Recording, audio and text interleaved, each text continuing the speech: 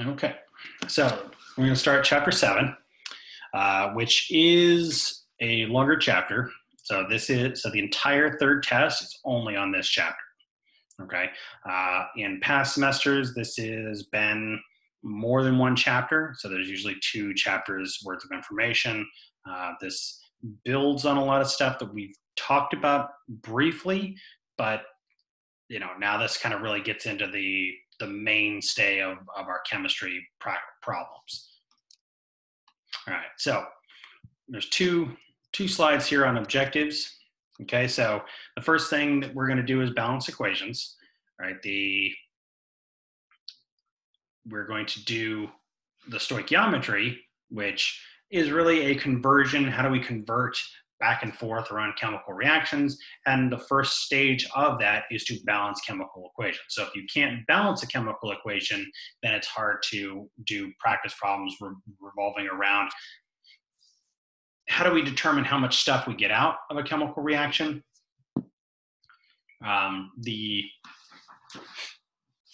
If you think about it, like the stoichiometry is the process in which you would go to make a cake.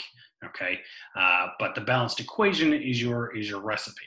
So if you don't have a recipe, you may have all the ingredients to make cake, but you may not know exactly what order they're supposed to go in how much is the amounts that everything's supposed to go in there. And so it can make a difference when you're trying to make a cake if you don't have quite your recipe right.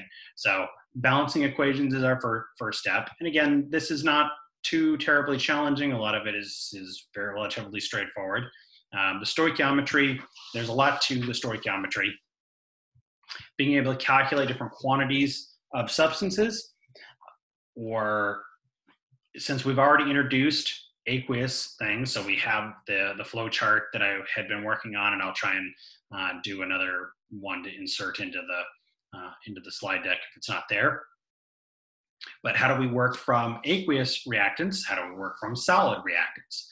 And how do we be able to express what we think we should get out of a reaction and compare it to how much we actually got out of a reaction? Because if in the limited experience you have in being in the lab already, we should have probably have already figured out that when you go into the lab and do stuff, things don't always work out the way we thought they would. And so if you remember the separating mixtures lab, there's always complications in trying to get towards those last little numbers, and things tend, we spill something, we're trying to scoop things back into the container. There's a little bit of loss of product at different stages and how we go about doing things. And so the actual stuff that we get out of a reaction is not always the perfect scenario that we found on paper. Okay, so but we want to be able to calculate how much could we potentially get, and then we could measure how much we actually get, and then be able to compare the two. Okay.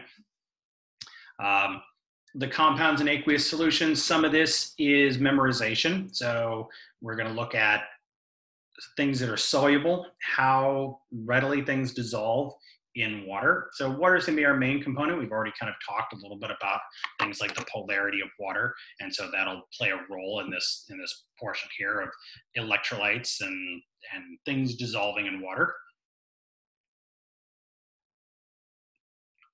The precipitation reactions. So this will be a big portion of this chapter, is looking at precipitation reactions. What happens when we put stuff in water? Okay. We're going to have a variety of salts. Some salts dissolve in water, some don't. So we have to be able to know which particular salts are going to dissolve in water, and there's rules for this, so you'll have to memorize some of that. And then the second part is when we take two solutions and we mix them together, what do we get as a product? So this was actually the basis for the lab that we didn't get to do this week, is metathesis lab, is a precipitation reaction lab. So it's a lot of taking clear solutions and mixing them together and seeing what happens. Acid base, we've already talked a little about acid base as far as things like nomenclature. So it's more now putting some basics of reactions. there's a whole chapter in 112 that deals with acid-base reactions. So you're not going to get this is just kind of an introductory segment. And then oxidation and reduction.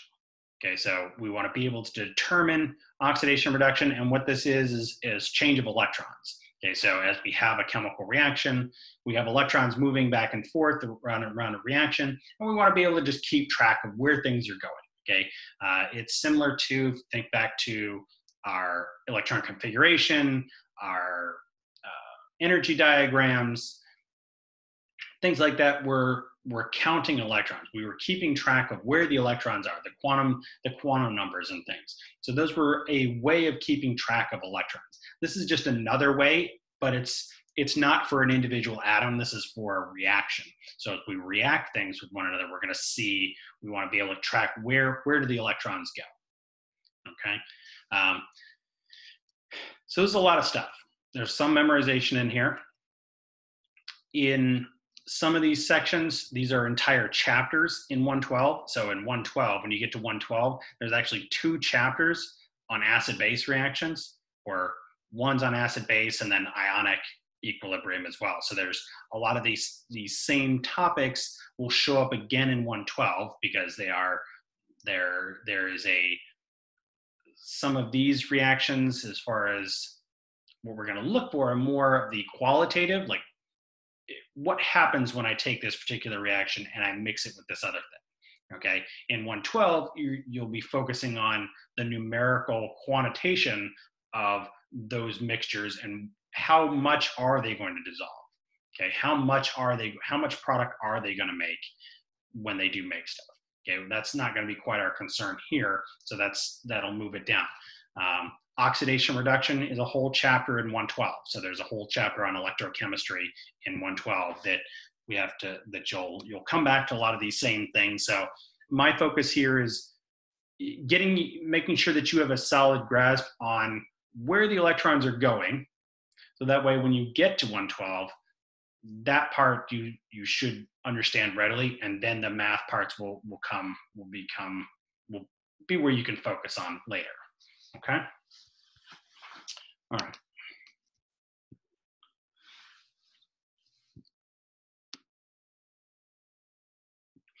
All right. So we understand, we already have a concept of mass. We've talked about our SI units, how we look at things like grams per mole. We look at we have our molecular weights. But when we talk about things as weighing like 180 grams per mole, that doesn't really tell us anything. I mean, there's no, in the example here, we can look at and understand how many carbon atoms and things there are in a glucose molecule, but that doesn't really translate to a practical application of how much do I need to put in my coffee in the morning? Like, what is a realistic number that I need to put in my coffee? So that's why we went quickly through like the AMU thing. So that way I'm not talking about, oh, well, you need 65 AMU for your coffee in the morning. But those aren't real units that anybody's familiar with.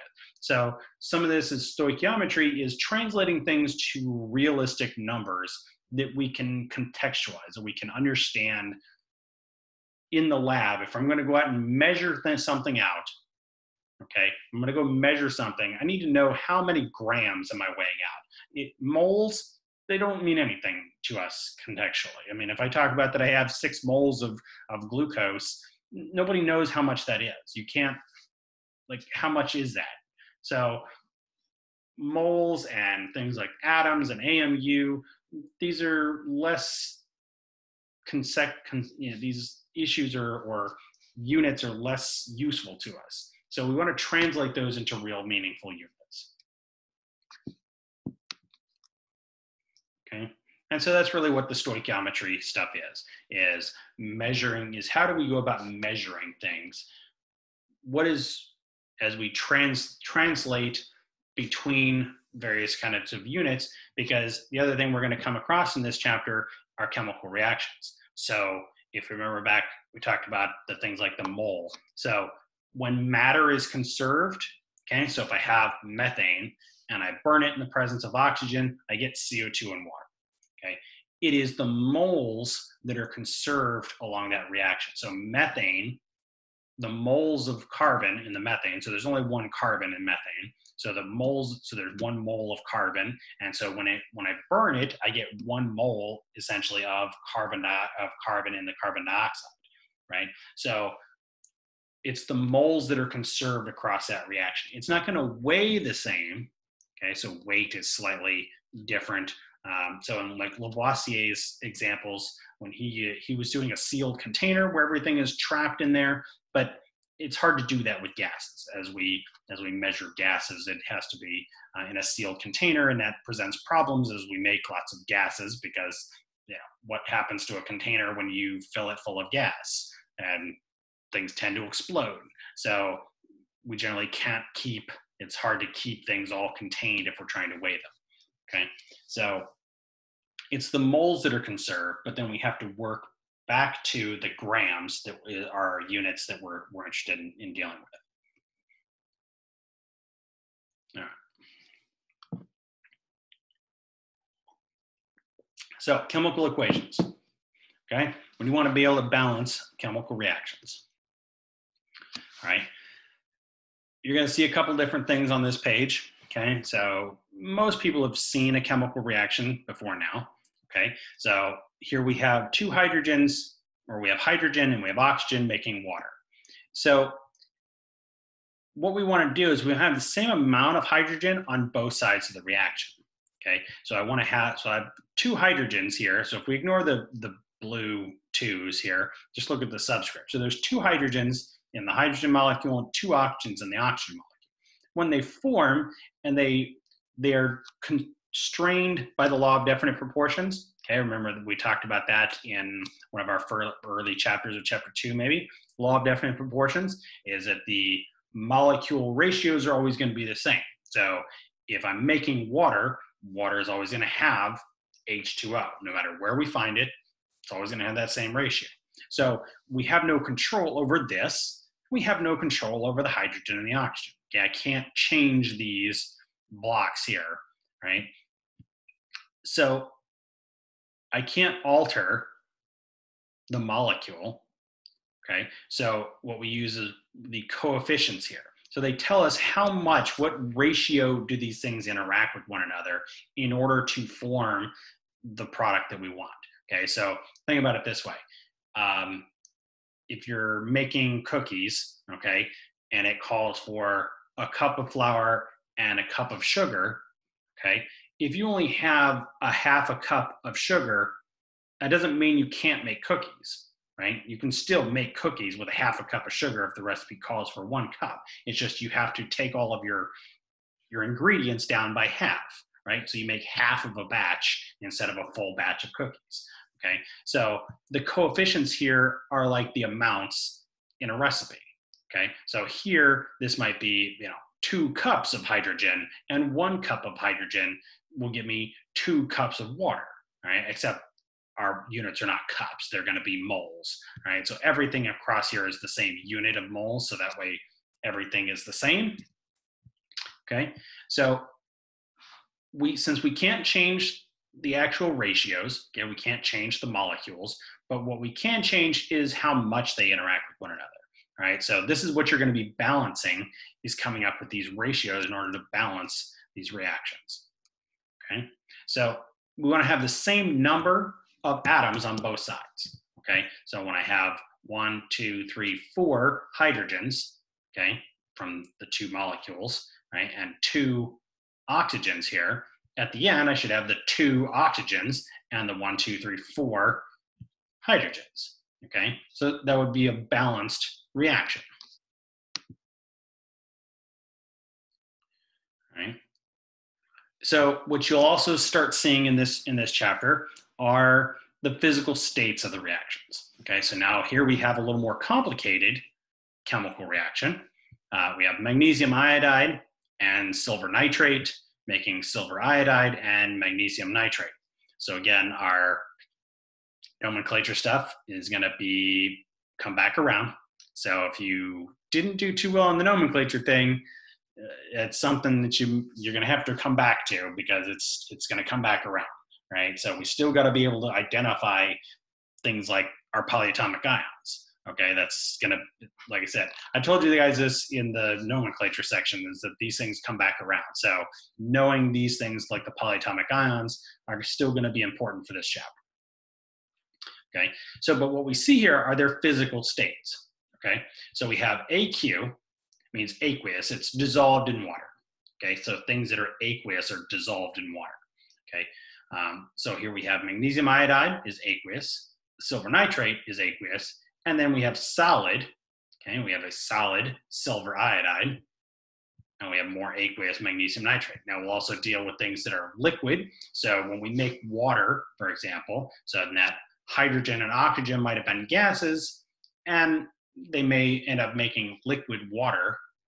Okay, or as we get to the acid-base section, we'll have an acid, and it'll mix with water as a liquid. Okay, so water is going to be a liquid. Water is not going to be aqueous. It's not dissolved in itself. Okay, and then we're in the next chapter, we'll deal with more with gases. So in this chapter, we're going to deal with solids and aqueous things for the most part. Okay. There are sometimes reaction conditions. So this is more of something that you'll see probably in things like organic chemistry. Organic chemistry, you see a lot of these reaction conditions. So in this case, you see magnesium carbonate making magnesium oxide and CO2. And so the condition, so it does this spontaneously. It will spontaneously make, you don't have to put anything else in there, it will spontaneously make magnesium oxide upon heating. Okay, so all you got to do is heat the stuff, and then it will make carbon dioxide gas. All right, so you'll see the conditions of the reaction here. You won't see that very much in this chapter, but it's something that comes with when we write chemical reactions. All right, and so when we balance, okay, we want to balance the elements on both sides of the reaction. Right, there's not really a right or wrong way of doing this. Sometimes it's trial and error. Okay, sometimes we take a stab at it where we look at, putting a number that seems like it makes sense, but then we end up having to go back and change it because it affected something else in the reaction. Right, and you'll see what I talk about here in a minute. Okay, so as I said, your balanced equation equals your recipe.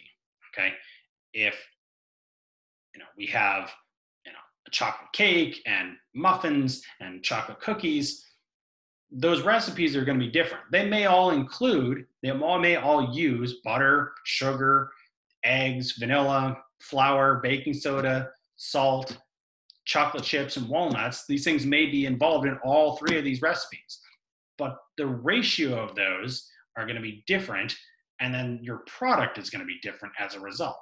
Okay, so if I put a lot of flour in there, I'm probably not going to come out with chocolate chip cookies. If my flour is too high, I'm probably going to end up with more muffins or a cake than I am cookie, right? So we want to balance those coefficients. Okay, everything in the reaction is going to be in moles, right? So that's makes it easy. Okay, so everything is in moles. That allows us to compare apples and apples, essentially, when we start doing math, right? All right, so here we have a balance where we need a reaction. So one of the things that you'll see on this next test after we're done with chapter two, the second test, is there's obviously going to be problems with just balancing reactions, okay, where you just have to balance the reaction itself, or there is a chemical reaction given and you have to make sure that it's balanced before you start using it. Okay, so this is kind of one of those things where you have a bunch of those ingredients and we can't just start throwing stuff together. We got to make sure everything is balanced before we start baking, right? So here we have aluminum and oxygen making aluminum oxide. Okay, now the only suggestion that I have as far as how to go about doing this is to leave things. Now, in this case, it's both of these are elements. So my guideline would be to leave lone elements till last. Okay, so if we have a reaction where there's complex molecules interacting, but you have like oxygen in there, leave the oxygen till last to balance. Okay, in this case, I would leave the simplest elements, leave the simplest structure to last. Okay, so in most cases, when we're doing chemical reactions or we're doing like our conversion charts, I said start with the simplest thing. So pick the simplest unit for you to start with. Here, I'm saying leave the simplest thing to last. Okay, so the simplest element here is aluminum. All right, it's one aluminum. That's it. Here we have two oxygens, so obviously if I change this amount, it's going to be affected by the subscript here. Okay. So we want to have the same number on both sides of our reaction. So this is really where we look at common denominators. Okay, so I have 3 oxygens over here and 2 oxygens on this side. Okay, so obviously I can't change the formula. Okay, but if I wanted to have the same amount, then I would need to multiply this product by 2. Okay, so if I put a 2 in front of this, everything in the molecule gets multiplied by 2. Okay, so that becomes 2 aluminum and 6 oxygen. Okay, and then I would have to balance that out over here by putting a 3 coefficient in front of the oxygen. Okay, so we put a 3 coefficient in front of the oxygen, and now I have 3 times 2 makes a total of 6, and 2 times 3 makes a total of 6. Okay, so in this case, we would say the oxygen is balanced. Then we could come back and look at the aluminum, where here we have 2 as the coefficient, times 2 its subscript, so a total of 4. And then you can just slap the 4 on over here if that's where you're balancing. Okay, so this is where it depends on where you start. Okay, but you can still end up in the same spot. So let's just say you started with the aluminum. Okay, let's say, for example, we started with the aluminum, and you put a 2 here in front of the aluminum. Right, the aluminum is going to be balanced, right? And then we'd have to come back and say, oh, okay, well, I still got to do the 3 and the 2 over here to balance the oxygen, which then is going to go back and change that initial value for the aluminum. So it can be a little bit of give and take. So you sometimes have to go back and fix problems that you started with. Yes, absolutely. Good question. So yes, we can only change the coefficients. Okay, so I can't change the fact that oxygen is O2. Okay, so we can't like make that O3 because then that becomes a different molecule, right? That becomes ozone, right? So if you change the subscript, it fundamentally changes the molecule that you're working with. So we can't do that. Okay, so again, in the example of the baking, if I'm trying to use sugar, I can't like, cut my sugar in half to make half a sugar molecule, right? So just because I needed less carbon in my reaction. So you can't fundamentally change the reaction. You can't change the subscripts, but we can change how much of it there is. Okay, and so this is all in moles. Okay, so let's read what this says. 4 moles of solid aluminum react with 3 moles of oxygen, of gaseous oxygen, and it makes 2 moles of solid aluminum oxide. Okay, so everything here is in moles. So it's 4 moles of aluminum, 3 moles of oxygen, make 2 moles of aluminum oxide.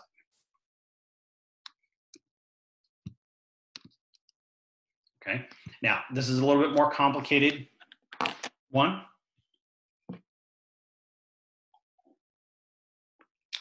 Same guideline as before here. I would leave the aluminum to last. Okay, aluminum is the simplest structure.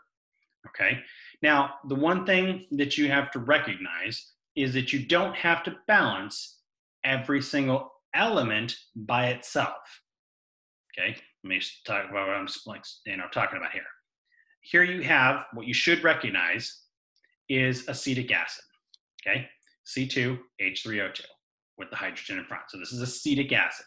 Okay, so the C2H3O2 is the acetate ion, right? You have C2H3O2 right here. So you have the acetate ion that is just moving as a chunk from here over to here. Okay, so you don't have to count the individual carbons in there. You can count that as a whole unit. Okay, you can count things in a unit wise. Okay, so this chunk, there was one of them on the reactant side, and there are three of them on the product side. Okay, so you can look at this as a whole chunk in order to balance this out. Okay. Now, again, it depends on where you start with this. Okay.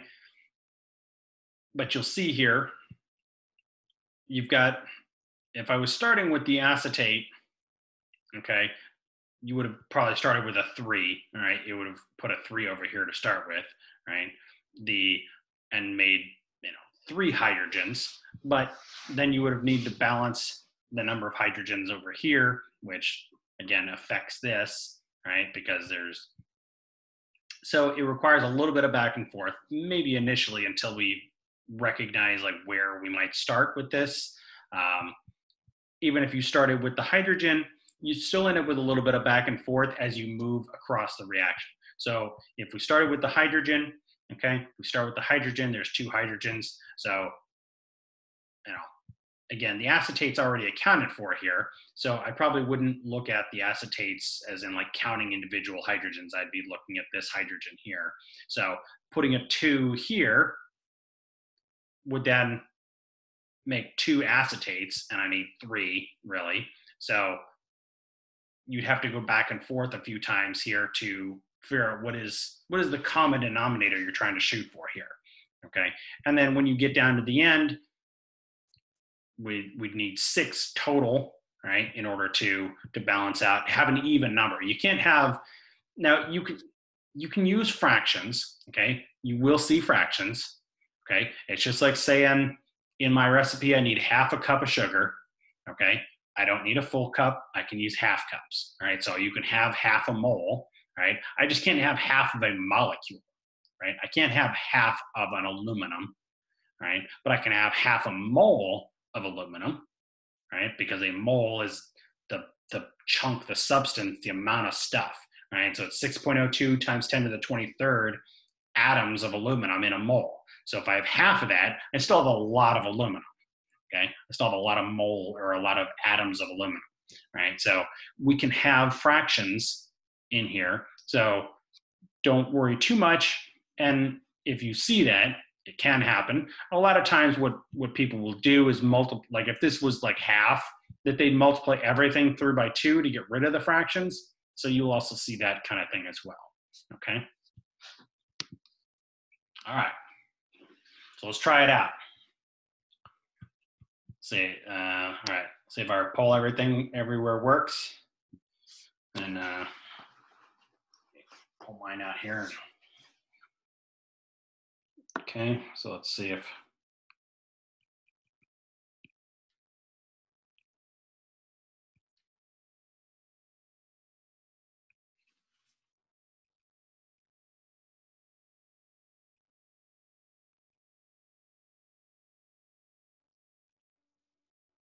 okay.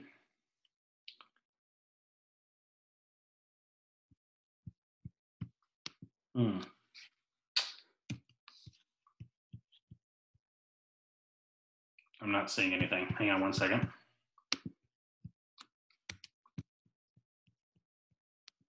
Maybe I can.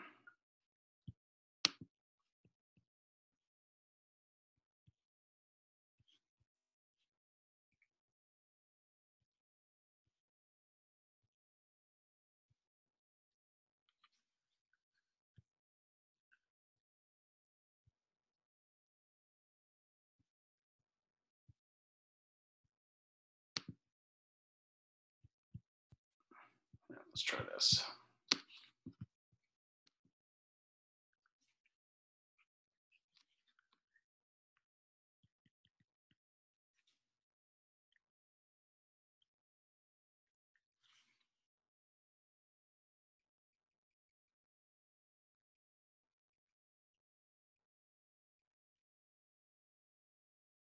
Okay, should pop up. There we go.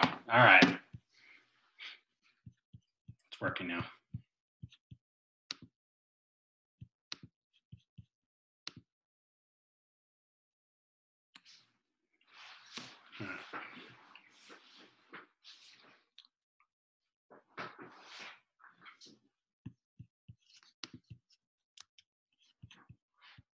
I don't know if you guys can see the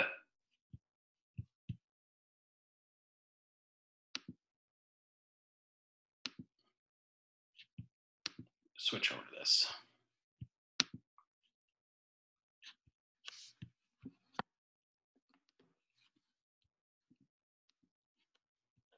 So maybe we were able to see the presentation now, or see the hole everywhere.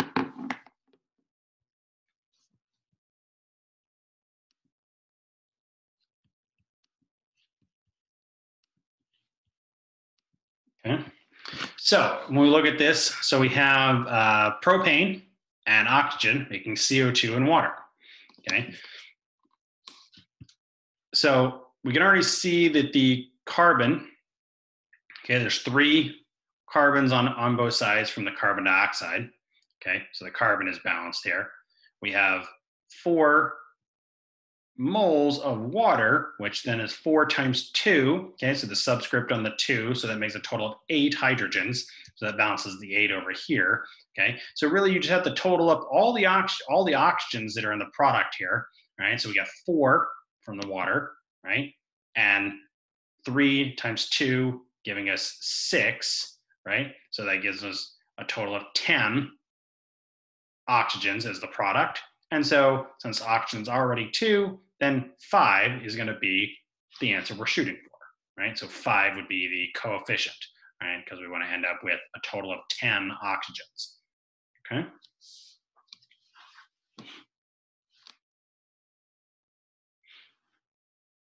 So again, when you look at the coefficient, like for the 3 for the carbon dioxide, it's 3 times everything there. So the subscript here becomes 3 carbons and 6 oxygens. So 3 times 2 gives you a total of 6 oxygens, and 4 times 1 giving us 4. Okay, so then 6 and 4 giving us a total of 10, and then half of that really because it's a diatomic. Okay.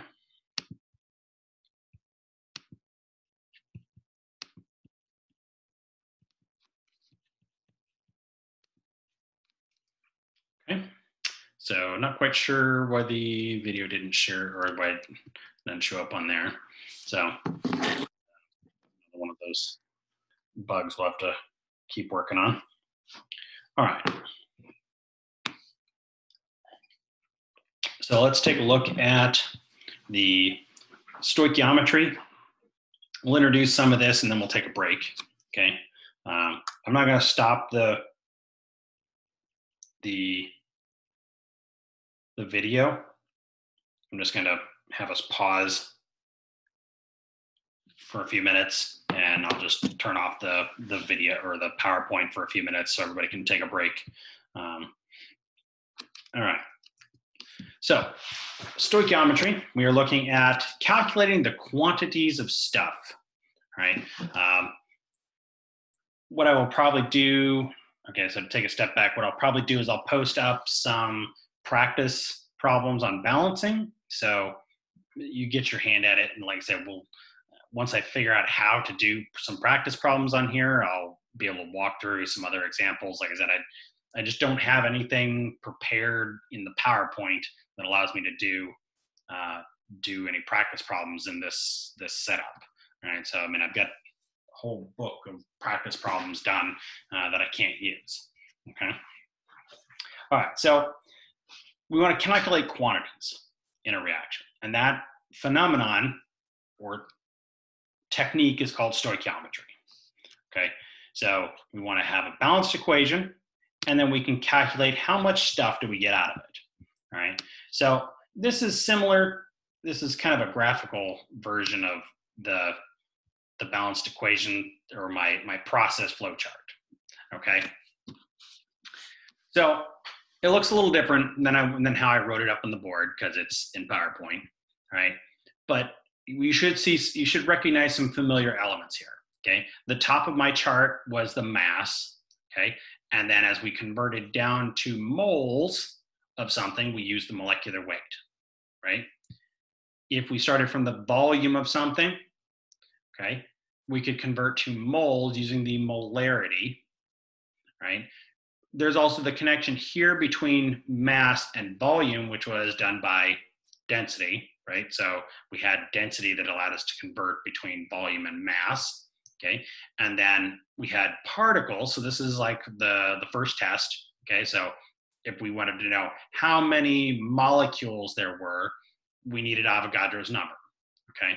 If we had 1 mole of substance, well, every mole is 6.02 times 10 to the 23rd, so that's how many molecules you would have, right? So this chapter introduces this thing here in the middle, the balanced equation, okay? So the balanced equation allows us to convert from moles of one thing to moles of another thing, okay? So because the balanced equations, like in the previous example here, okay? Because this is moles of aluminum and moles of acetic acid, making moles of aluminum acetate and moles of hydrogen, I can convert from moles of aluminum to moles of hydrogen, okay? So because they're both the same unit, right? I'm talking about the same thing, right? So in this chapter, as we do stoichiometry problems, you will find that most, if not all, of the problems in stoichiometry can be done in 3 steps, okay? You shouldn't need to go too much more than 3 steps in order to solve most of the stoichiometry problems, okay? So if we are going to convert from, say, that aluminum, okay, we had aluminum, right? And the product that we wanted to get out was the hydrogen, okay? So starting from the mass of aluminum, we would have the molecular weight, which would get us the moles. We use the balanced equation where there's those coefficients to convert to moles of the other product, and then the molecular weight of the second product to find its mass. Okay, so let's go back to this, or here's the, so essentially, here's my flow chart here. Okay, so in that problem for aluminum plus acetic acid making aluminum acetate and hydrogen, if I know the mass of the aluminum, I know the molecular weight of aluminum, I can find out how many moles of aluminum there are. I balance that equation, and so there is a ratio of aluminum to hydrogen that I would use. Those are numbers. We use the numerical coefficient as a number to convert between the two values. I can convert to moles of hydrogen as my product, and then I can know them, and I know the molecular weight of hydrogen, so then I could find how much mass of hydrogen would I get out of that reaction. Okay, but you'll see here, 1, 2, 3. Okay, most of these can be done in these 3 steps. Okay, now we'll keep building on this.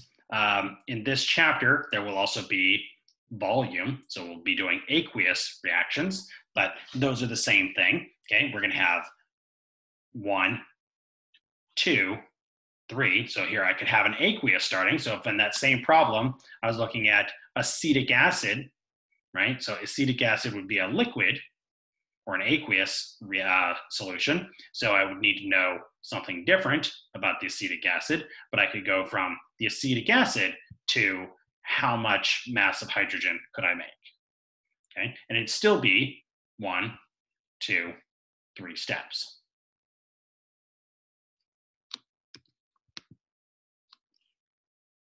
Okay, so most of the stuff can be done in 3 steps, all right? All right. So what we're going to do is we're going to take a 10-minute break. Okay. So we're kind of a little more like 8 minutes or so. Um, so we'll go ahead and do, so I will probably pause the recording here. Zoom recording. Okay. All right. So break. All right. So we have this is our first example here. Okay. Where we want to calculate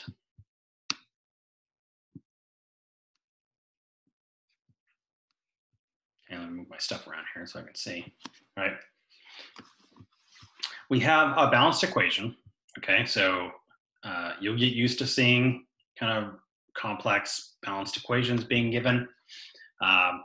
On the test for this particular one, you will see a mixture of both balanced and unbalanced reactions.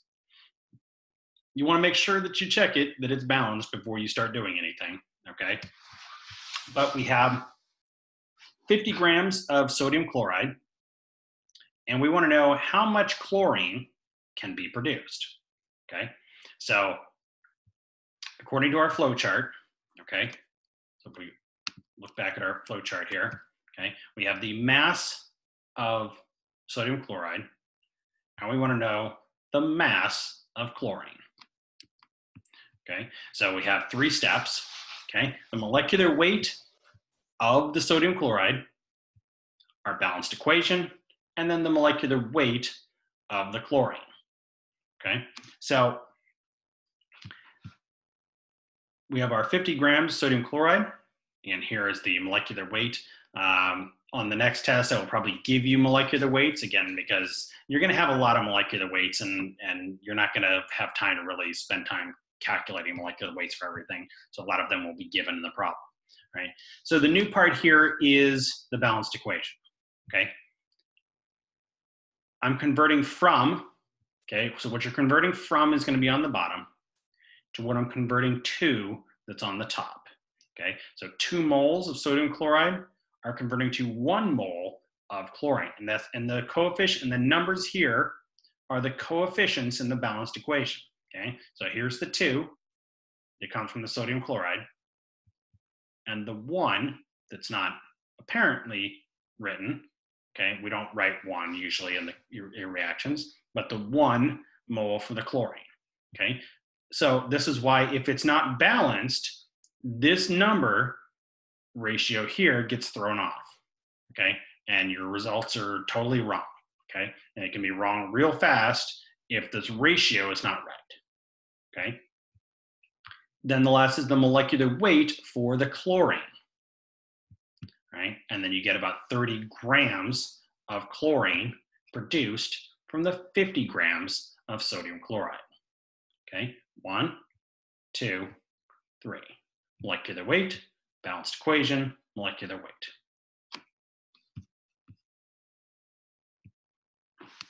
Okay.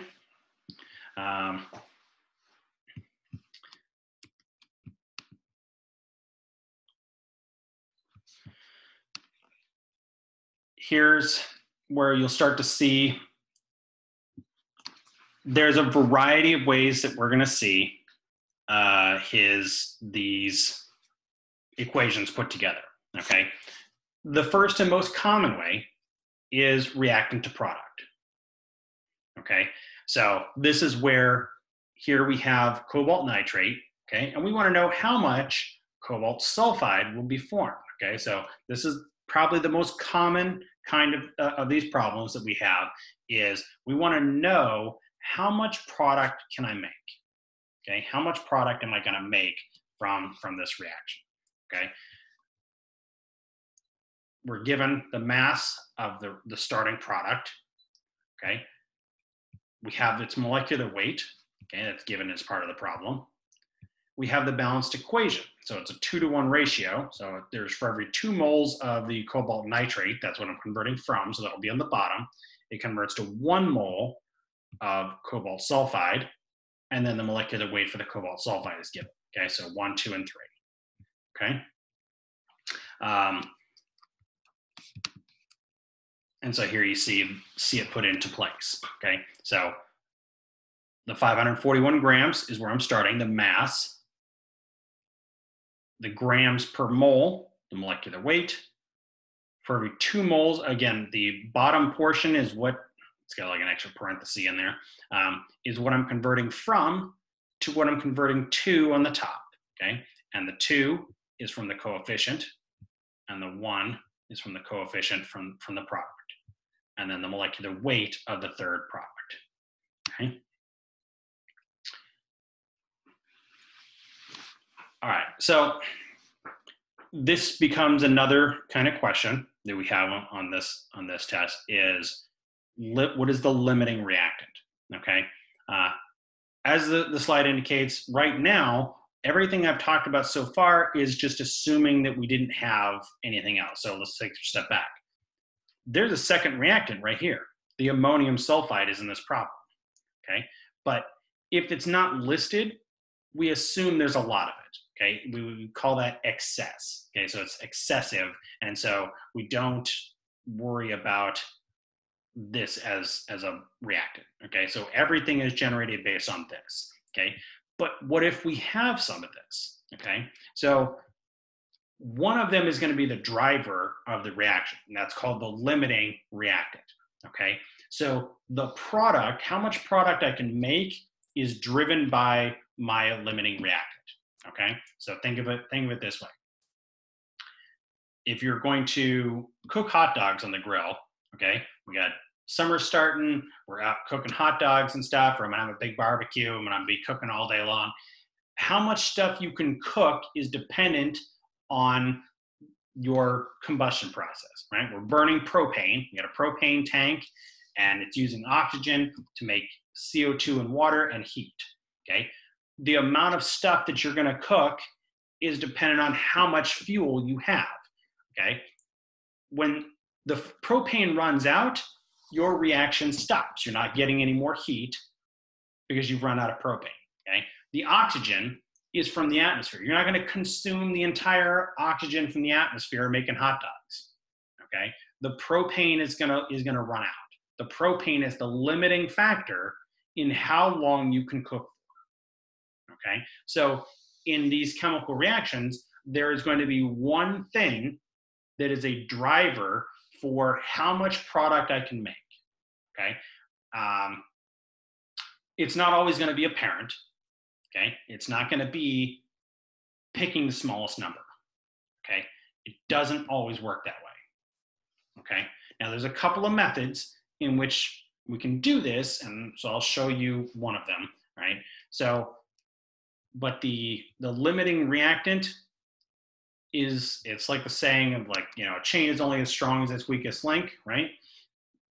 Well, a reaction only goes as long until its limiting reactant runs out, okay? So the reaction stops when the limiting reactant runs out. So when something runs out, then the reaction has to stop, right? So here's an easy example, okay? Like I said, they're not easy like this. You don't see these kinds of reactions. So here I have my recipe for making a sundae, okay? 2 scoops of ice cream, 1 cherry, and 50 milliliters of syrup makes 1 sundae, okay?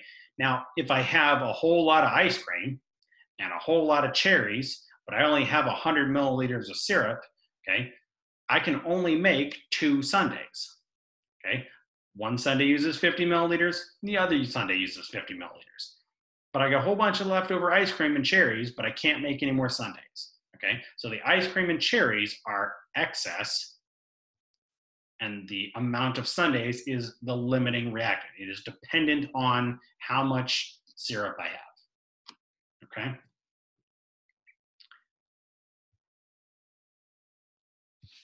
So there's a couple ways that we can do this, okay? So one way that is done is when you have, okay, so we have 2, so in this case, we're gonna have 2 reactants, okay? So we don't know which one is the one that's identifying, okay? So we can do either a a ratio calculation, okay, which you'll see this used. I don't really use this method, so I'm not going to talk about it. I'm just going to explain that there is a way of doing this, right, based on what is the ratio of the elements, like the mass to mole ratio of the two reactants, and then whichever one is smaller is going to tell you that that's the limiting reactant. Okay, I don't particularly tend to use that one. Okay, the way that I will generally do this is calculate how much product I could make from each reactant. Okay, now in a lot of these problems, they're not generally asking what is the limiting reactant. They want to know, we want to know how much product can I make, right? That's usually the end goal, is how much product we can make. So if we just go ahead and calculate that, it doesn't change our method. Okay, that's how we solved all of it. That's how we looked at those first problems. There's still 3 steps, but we just do it twice. Okay, so we do how much product from reactant A can I make? How much product from reactant B can I make? And then compare the results. Okay, so that's generally how you'll see me do this. Okay.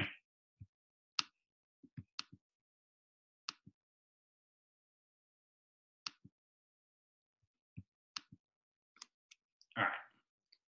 So here's an example. Okay. We want to know how much sodium sulfate will be produced when we have a certain amount of the sodium bicarbonate and of the sulfuric acid. Okay, so click it. Okay. All right. So what you'll see here, though, is we have, so both of these are in grams. Okay, so we're just doing mass of both. All right. So the mass of each reactant, the balanced equation, to the moles of the product, and then mass of the product. And I'm just going to do this twice. Okay. All right. So here's what it looks like. Okay. So my sulfuric acid is in blue. My sodium bicarbonate is in green. Okay. So this is what am I starting with? Okay. Step 1 is the molecular weight. Again, both of these are given or we can find in the problem. Okay. So this is not anything that's unknown really. Okay. So sulfuric acid, 98 grams per mole.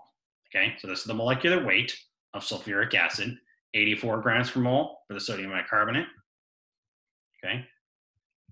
The second part here is the balanced equation. All right. So you're going to see for the sulfuric acid here in the bottom, right, is 1 mole of sulfuric acid I'm converting from.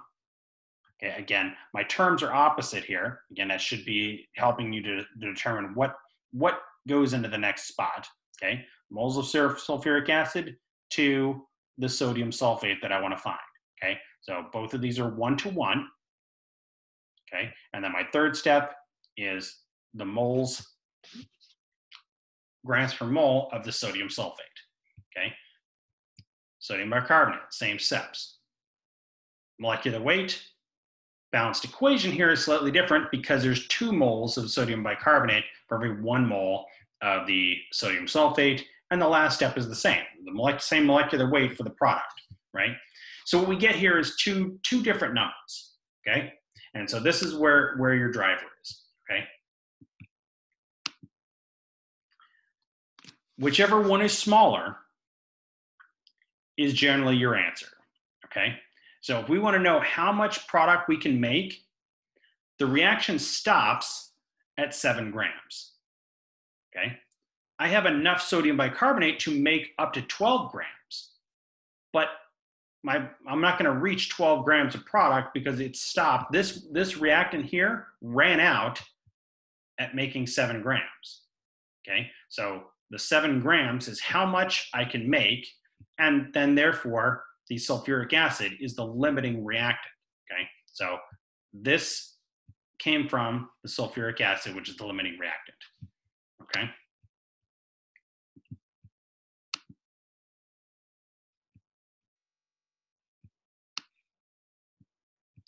All right. Look at another example here. This one is dealing with aqueous things, okay? So same setup, nothing has changed, okay? Here we want to know what is the volume of the ammonium, or what volume of ammonium hydroxide. So we have ammonium hydroxide is needed to react with this many milliliters of acetic acid. Okay, so this is a separate kind of problem. All right, so look, here we're talking about ammonium hydroxide and acetic acid. This is what's called a reactant problem. Okay, so our balanced equation, or our method flowchart, still works. Okay, A and B don't have to be reactant and product. Okay, this is agnostic of what compounds you're dealing with. Okay, A is just A, it could be anything. B is just some other compound. Okay, these can, in this case, these are both reactants. Okay, so this is a common kind of, this is a second kind of problem. So the first one was, I have a reactant and I want to know how much product could I make. This one is, I have a certain amount of reactant and I want to know how much other reactant do I need to make these react, right? This is commonly done because we don't want to waste chemicals, okay? So think of it too as like, if you're making a mixed drink, okay, you want the right amount of what your drink is going to taste like, right? So I don't want to just if you put a 200 milliliters of orange juice in a glass and then just fill the rest of it with vodka, yes, technically that's still a screwdriver, but it's just going to taste like orange vodka basically, right? It's not going to taste like it's supposed to, right? So the amount of stuff there, we don't want to just, or if you're thinking about it from the perspective of, you own the bar and you've got bartenders, filling drinks where they're filling a glass with, 75% vodka and 25% orange juice, you're going through a lot of vodka. Okay, that's why they water down your drinks, right? That's why they fill it up with ice first, and then they start putting stuff in there, right? Because it cuts down on how much stuff they're putting in there, right? So we want to use just the right amount of stuff in our reaction. Okay, so I don't want to go overboard with this, right? So think of this. Another example would be, this is an acid. Okay, so acetic acid is an acid. Ammonium hydroxide is a base. Okay, if I spilled acetic acid on the floor, okay, I generally want to know how much base should I put on it to neutralize it. Okay, I don't want to add too much base, because then I go from having an acid spill to having a base spill. Okay, so I want to use just enough to neutralize the acids and the acid that I spilled. Okay, so I'm only concerned about the reactants. Okay, all right, so I'm going from volume of A, which in this case was my ammonium hydroxide, okay, and I want to know how much acetic acid am I going to get. All right, so still 3 steps. Okay, my volume of acetic acid here, you'll notice I converted from 45 milliliters to liters. Okay, the easiest way to convert this is to move the decimal place 3 times.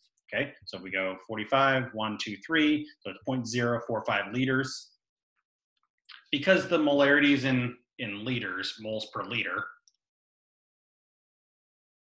All right, so here's moles per liter. So this is my molarity of the,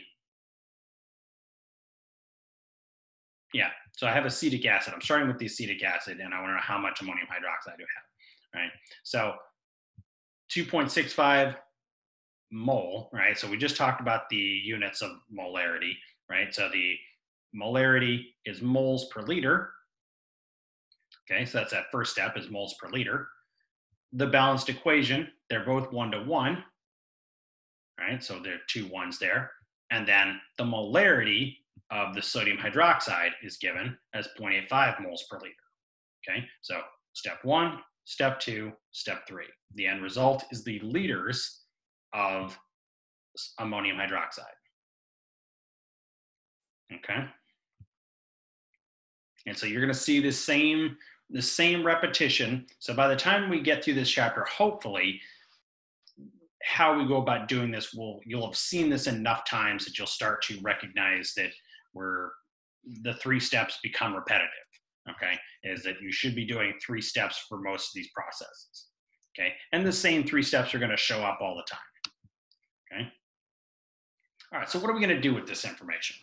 All right. Hang on one second. Let me see. Oh.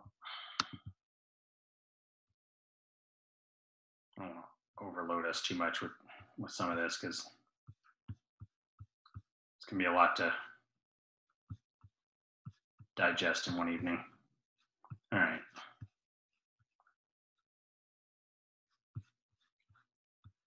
All right. Hang on.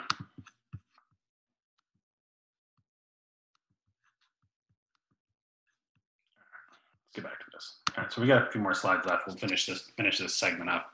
All right. So usually in these problems, okay, so you'll notice the little star at the top here. Oh, hang on one second. My chat window disappeared. So.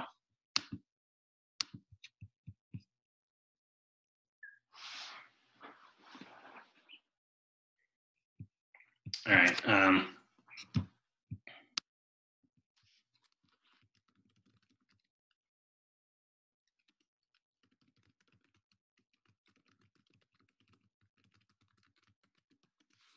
All right. So the theoretical yield is a common question that we're looking for, right? So when we're doing these problems, the theoretical yield is the maximum amount that we can make out of a reaction. Now, this is technically what we've already been doing. I just didn't call it theoretical yield, okay? When we were calculating how much product could I make, okay? So if we go back to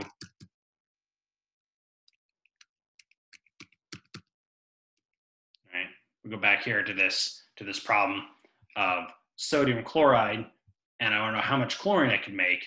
It's really asking, what is the theoretical yield of this reaction? How much can I get on paper?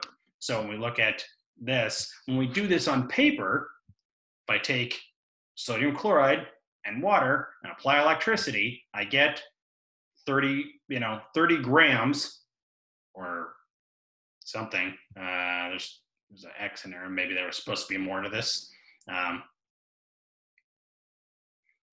So roughly around 30 grams, maybe, if the math is right there. So we should get about 30 grams of chlorine gas, right?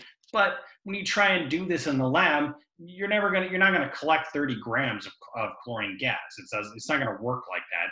So this is on paper. This is the theoretical yield. How much could we get if it was perfect? Okay.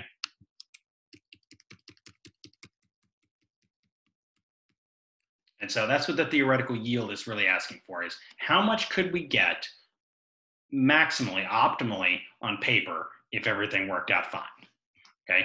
The actual yield, you can't calculate, okay? The actual yield is how much you actually got out of doing the reaction, okay? This would have to be measured physically from conducting the experiment, okay? And then the percent yield that's where the money is. That's where the chemist puts the stock in the percent yield, okay?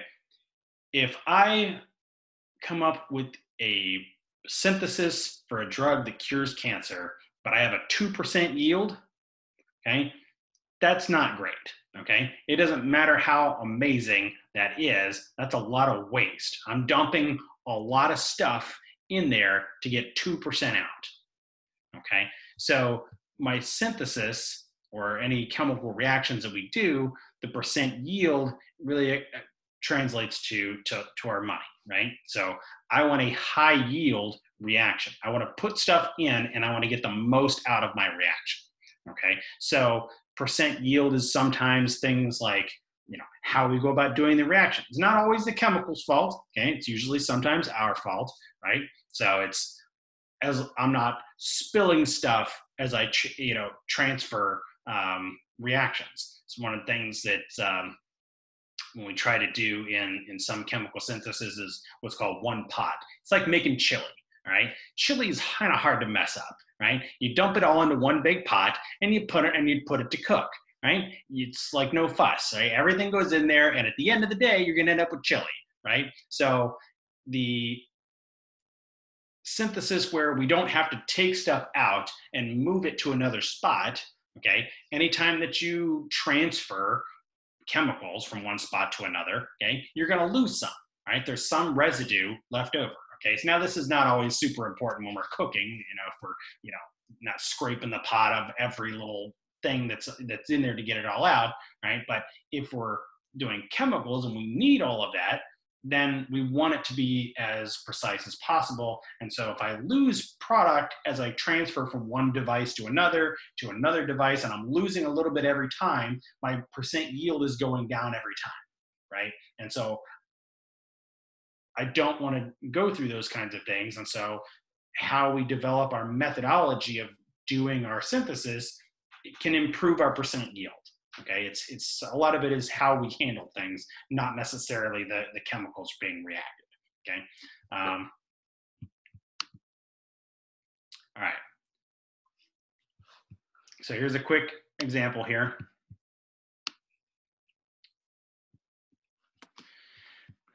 We have 12 grams of carbon dioxide reacts with 8 grams of water to give 7 grams of the glucose. Okay. Determine the percent yield of glucose in this reaction. So the 7.5 grams right here, this is the actual yield. Okay, this is how much we got out of the reaction.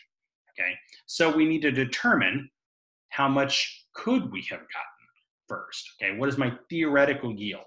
Right, so we're going to do this in two steps. Okay, we're going to do them side by side. So I have 12 grams of carbon dioxide and 8 grams of water. I don't know which one is my limiting reactant. You can't just look at it. Okay, now you could pick the 8 grams, maybe, right? Maybe you pick the 8 grams and you get lucky, okay, that water is the limiting reactant because there's less of it, right? But that's not always the case, okay? Because oftentimes this ratio here is not the same thing. And so sometimes this ratio can be different, and that can throw off just, looking at the, how much product we can get. Okay. All right. So I'm still same process here. Mass of A to moles using the molecular weight, the balanced equation, and then the molecular weight. Okay. So here we're going to see my grams of carbon dioxide, the molecular weight of carbon dioxide. I'm converting from carbon dioxide to sugar. So 6 moles is the coefficient to 1 mole, and the molecular weight of the glucose.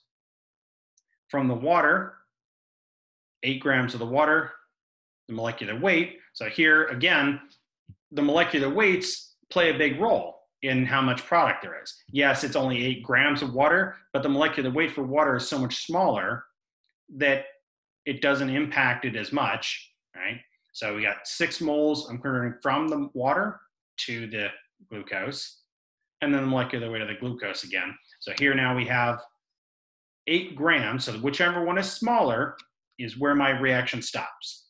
Okay, so I get 8 grams is my theoretical yield. Okay, this comes from the carbon dioxide, which is the limiting reactant.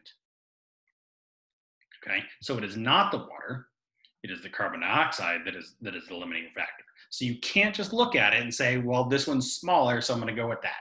Okay, so it's not as easy as like the making banana sundae or making ice cream sundaes example, where we can clearly look at it and just pick which one obviously is going to be the limiting factor. Okay. All right. So my CO2 is my limiting reactant.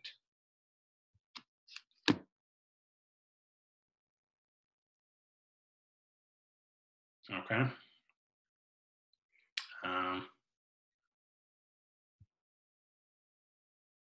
Oh, and then what it actually, that wasn't the end. Now let me go back to the last step of this reaction. All right, so the 8 grams is my theoretical yield.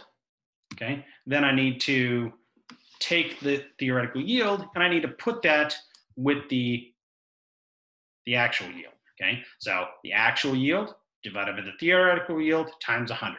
So the actual yield was given as the 7.5 grams, and the 8.1 grams is my theoretical yield. So on paper, everything should have worked out perfectly, and I should have gotten 8 grams of product, but I only got 7.5. So my percent yield is about 90%, right? Which is pretty good, right? Most chemists would be happy with a 90% yield. Okay, so obviously, if we're doing really well, we would shoot for much higher, but anything less than 90% is not, is generally not stellar for a chemical reaction. Okay. All right.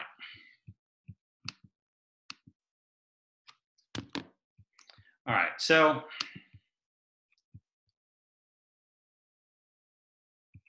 that's where I'm going to stop with that for tonight. Okay. There's a lot of stuff to cover. There's still more to cover, but I don't want to rush through all of this. Again, we can record this, and I can, like I said, I can always record other videos once I get a chance of how do I do practice problems, and we can,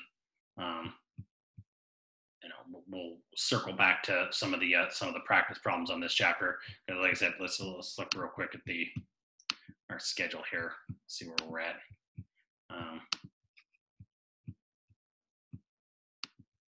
So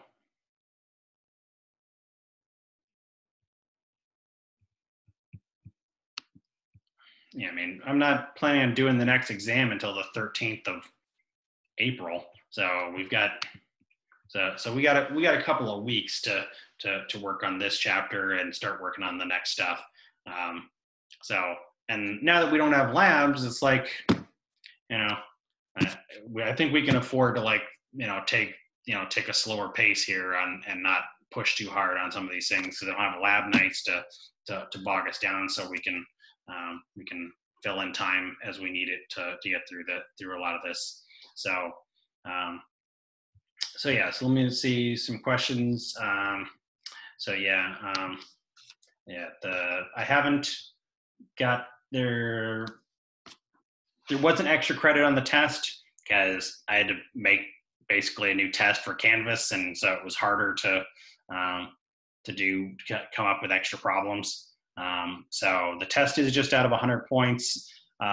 We'll see how everybody does first. To be honest with you, I mean, I don't know what the average is going to look like. I'm presuming that it's probably going to be really good, would be my guess, right? So, yeah. If you guys do really well in the test, then you probably don't really need extra credit. But it's we'll see how the average goes, and we'll see how everything goes after I get done grading. And like I said, I got makeup assignments I got to start putting together anyway. So yeah. So I mean, so I'm sure there will be chances for extra credit, probably in some of the other assignments that I'll put up. Like I said, so you won't be from a lack of points. So, and it's probably easier to get extra credit other places rather than trying to shoot for like 108 on the test. You'll probably be more likely to get extra credit if I put it somewhere else. But yeah, there'll be an extra credit assignment coming up, because I'll have other stuff to do. But we should be working on our research paper. Okay, that's still going to be a big thing. You should be working on your bibliography. Let's see if there's any other things I missed here. Oh, Yeah, my dog's name is Zod. So, uh, and Bella is my older dog. But other than that, that is all I have for the evening. Like I said, we don't have to push it too hard. We're gonna have plenty of time to get through these. And